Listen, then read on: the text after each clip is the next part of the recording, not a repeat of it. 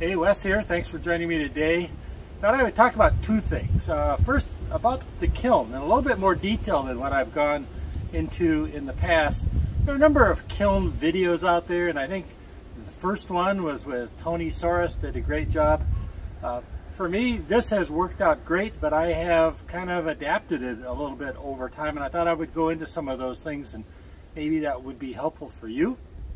And then once that's all done, I've got some pots that I'll bring out and we'll get them fired and see how that works out. So first of all, I don't really have a backyard where I can really build a fire, so I ended up buying this portable, it's a grill actually, kind of a fire ring made to grill hamburgers and steaks and that sort of thing. It's pretty big. I bought it used on Craigslist for $50. I think if you bought it brand new, it was more than my budget would allow. But I think it's about 31 inches wide, and what that means to me, it's big enough to build a regular fire. So if I want to build a wood fire for firing pots, I can do that. Or it's big enough for a kiln like this. And it's portable too. I can take it apart, stack the bricks somewhere else, get it all out of the way. So it's really not a problem. So for me, that works out pretty well. If you're going to use something like this though, make sure that it is sturdy. I can't imagine how heavy this all is. There's got to be at least 40 bricks here, and I've got a bunch of sand in there too. There's at least, I think 80 pounds of sand. I'll show you how that works here in a minute. So it obviously needs to be strong enough so it doesn't collapse. So if you look underneath, it has a concave bottom, and that gives me a couple of problems. One, if I build a fire in it, I don't really get as much airflow as I would like to have. So I try to build something up on the inside.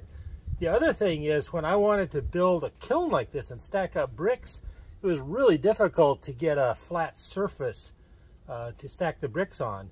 And I wanted to have more space. So what I ended up doing is I filled the bottom of this with sand. I got a couple of bags of sand from Home Depot. I think they were 40 pounds each.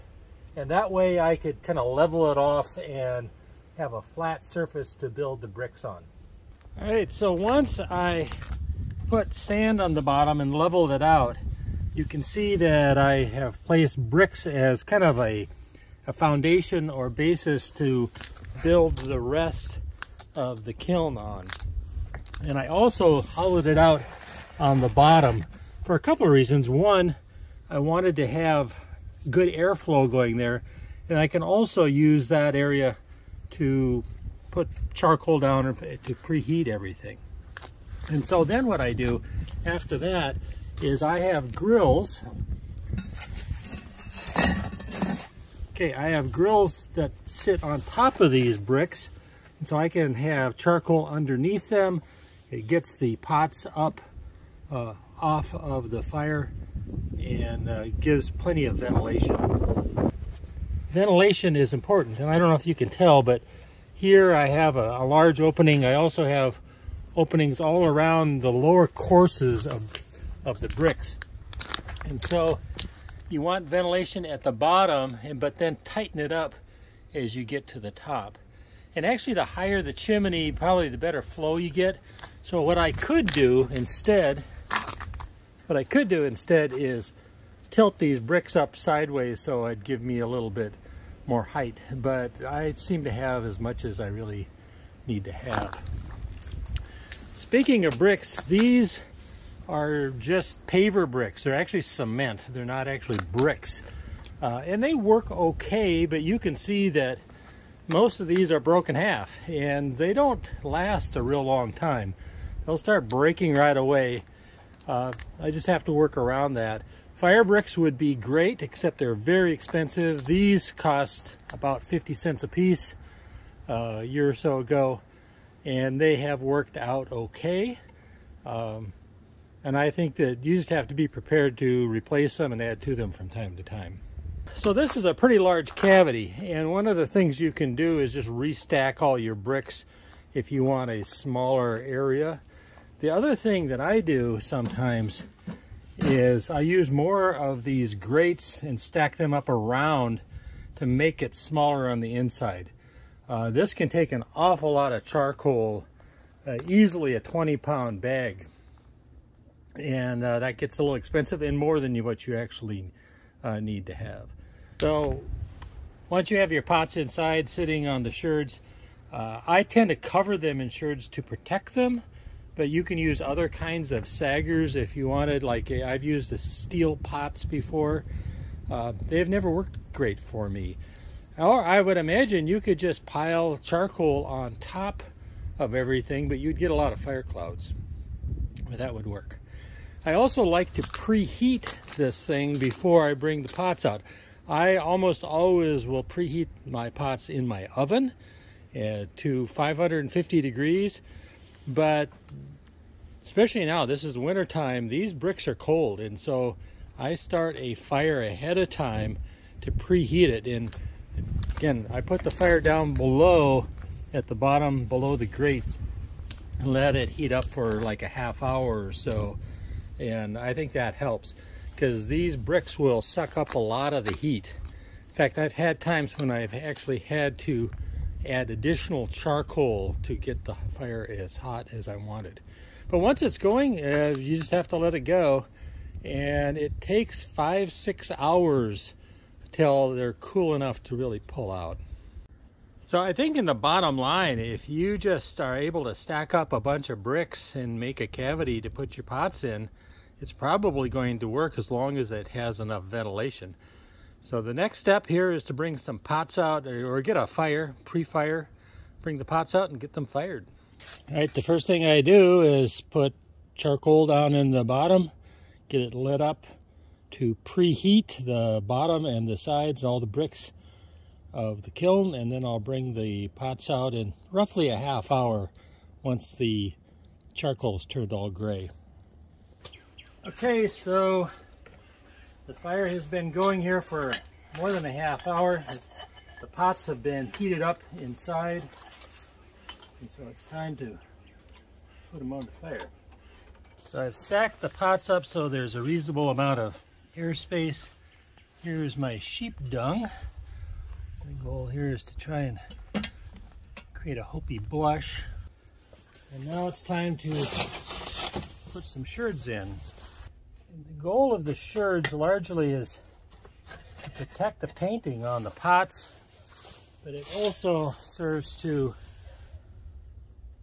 kind of moderate the heat and the cooling. But it's possible to do all of this without any sherds at all. I think it's not real necessary to heat the sherds, but they always break some, so you're always making more sherds, it seems. So now there's roughly a couple of inches of space all around, which is about right.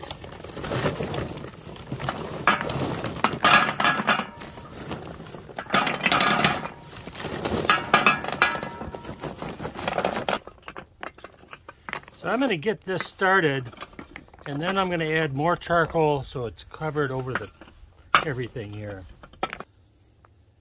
Using lighter fluid and charcoal is obviously cheating. Briquettes seem to work about as well as lump charcoal. They don't get as hot, but they are way less expensive. So I prefer lump charcoal, but I don't like to pay for it. Lump charcoal can easily be $1 a pound, and briquettes 60 cents a pound. So one of the advantages of a kiln like this is that the bricks moderate the heat. The charcoal, it takes a while to build up its heat, where with a regular wood fire, you're going to have maximum heat within 10 minutes for sure. I mean, it's really fast. See? It's much easier on the pottery. So it ramps up slowly and it cools down slowly. This whole process here will be 5-6 hours, where with a wood fire, you are done in 1 hour total, to where you can hold the pots. So the fire is burned down some. It's not nearly hot enough on the top. It's probably plenty hot on the bottom. So I'm just going to cover it all up with more charcoal. So at this point, this has taken a massive amount of charcoal, probably 30 pounds. So no doubt overkill, but you want it to work.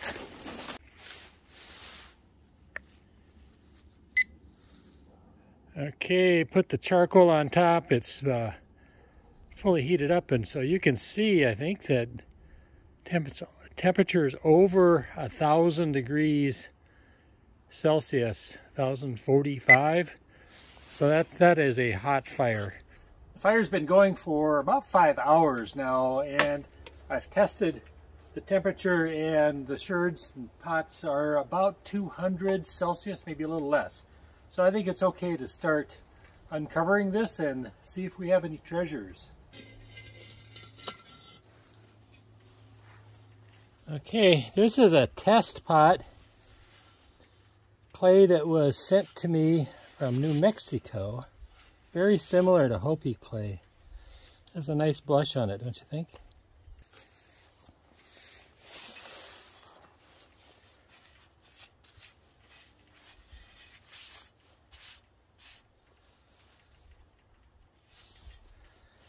This is a kit seal replica, kind of like a canteen, but I don't know what it's really supposed to be.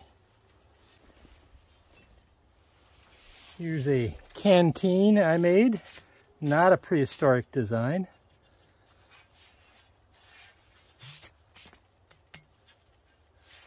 A little Hopi blush here, not too much on the front. A final little pot. This is some clay that was given to me. It was dug in Kansas. That turned out fine. Really rings. Wow. Very nice little pot. This is what the sheep dung ends up looking like when it's all said and done. So you can see where they would stack this up and actually make a dome over the pots. Had enough sheep dung, you could all the firing could be done. Well, I hope that this video has been helpful and that you can see how you could build a kiln like this in your own backyard. You can set it on the ground if you have space to do that.